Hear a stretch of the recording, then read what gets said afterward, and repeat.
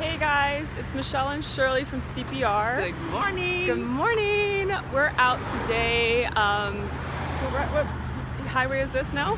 We're in Red Bay. Red Bay, with the traffic behind us.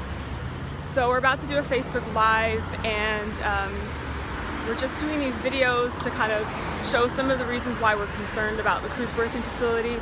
As you can see, there's quite a lot of slow-moving traffic behind us. And with the increase of cruise passengers, we're concerned that the traffic could get worse. Much worse. Much worse. You know, this is on a Friday with no cruise ships in, and this is what the traffic is like.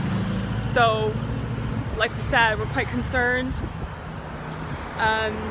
There are so many reasons why we're concerned about this cruise berthing facility, but traffic is definitely one of them.